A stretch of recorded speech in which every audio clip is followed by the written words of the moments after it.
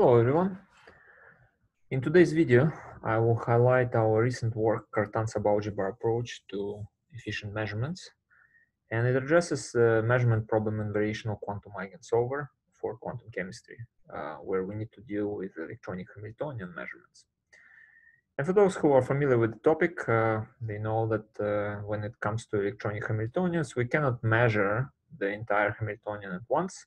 We need to partition it to pieces that we can measure. And the highlight of this work really is that we found a scheme that gave us a record low number of fragments that are measurable. Now, before I tell you how we did this, let me first introduce what the measurement problem origin is. And when it comes to variational quantum Eigensolver, we create a wave function that is created by circuit. And when we want to obtain the expectation value of the Hamiltonian, we measure the prepared wave function. And it turns out that on the quantum computers that we have now, the only operator that we can measure is Z operator for each qubit. So essentially polarization along the Z axis. Now, electronic Hamiltonians, as we know it, they don't only contain Z operators, they contain all sorts of Pauli products with X, Y, and Z. So what do we do in this case?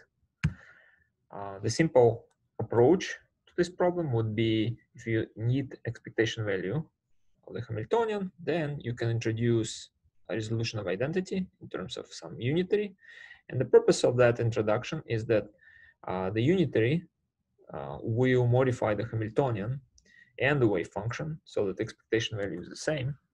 But the way it will modify the Hamiltonian is that it will make a linear combination of only Z operators out of it. Now you may say, well, wait a minute, but isn't that pretty much equivalent to solving the eigenvalue problem with this unitary transformation? And indeed, that's the case. That's why finding such unitary is essentially equivalent to solving the original problem and cannot be done for interesting problems.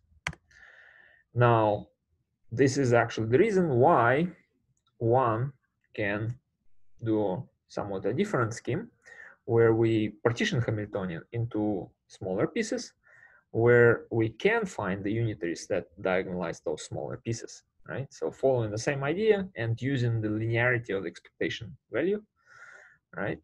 We can partition the Hamiltonian into pieces where we can do this. Now, once we imagine did this, then the wave function will need to be transformed with the unitary, and we measure the piece that is now full of Z operators, Hn, right? And the requirements for success of this scheme is that, of course, Hn operators that you obtain, they need to be like diagonal in a Z, or they contain only Z operators. You would like to have the smallest number of fragments as possible, because for each fragment you need to do the sampling, and you don't want to increase the number of sets to measure. And then number 3 is that the unitary transformation needs to be relatively simple, otherwise your circuit will be more complicated because of this measurement scheme. Okay. Now in our work, we study general Lie algebraic considerations for electronic Hamiltonian. But in this video, just to keep it simple, I will show the most efficient way of dealing with fermionic Hamiltonians. And that is to incorporate it into algebra of single particle excitations. Those excitations, they form the algebra, meaning that if you find the commutator of all possible operators from that set, they will be just a linear combination of operators from that set.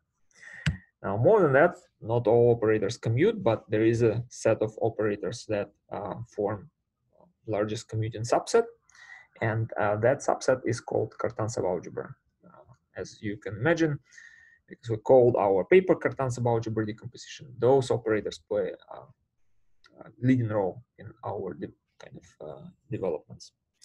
Now, what is also interesting is that Jordan-Wigner mapping, at least, can map expectation value of this sorry, not expectation value, but these operators, occupation operators, into Z-only operators. Therefore, any function of these occupation operators from Cartan subalgebra can be used as these operators that we can measure. Okay. Now, what are the measurable fragments that we can use in our developments?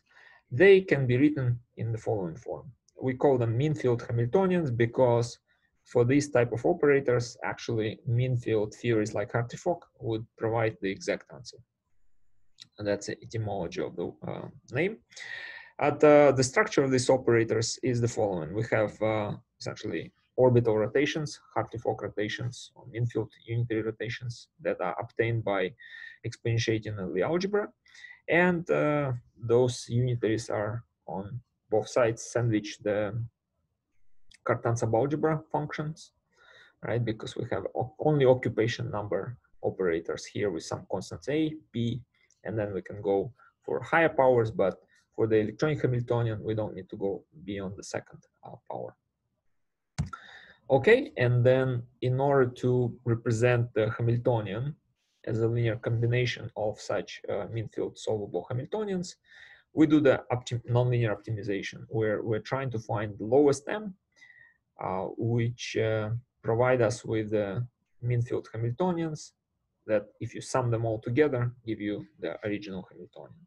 For that, we optimize the coefficients in this function and in the mean field rotations. Okay. Now, result of that presented here, we looked at the small molecules where this n first column is the number of qubits. Scaling of different methods is presented here. References for these methods are here. And the next column after number of qubits is total number of terms in the qubit representation after Jordan-Wigner transformation of electronic Hamiltonian. So in blue box, there are qubit-based techniques that were proposed before. Say the first one and the simplest one, qubit-wise commuting technique, doesn't change the scaling, but reduce about 3 times the number of measurements you need to do. So essentially every 3 terms can be combined into a group that this scheme provides a way to measure.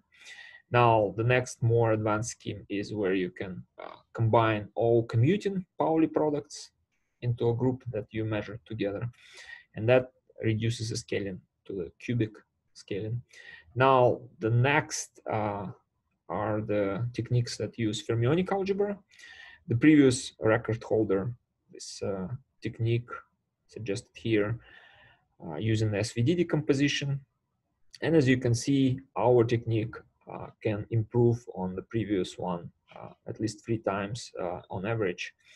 And the most kind of impressive reduction is in the case of ammonia, where 3,600 terms can be measured by forming 12 groups.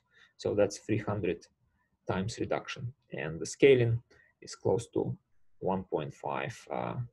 I guess for the larger molecules, it's probably going to go to linear, but for small molecules, it's just relatively close to 1.5.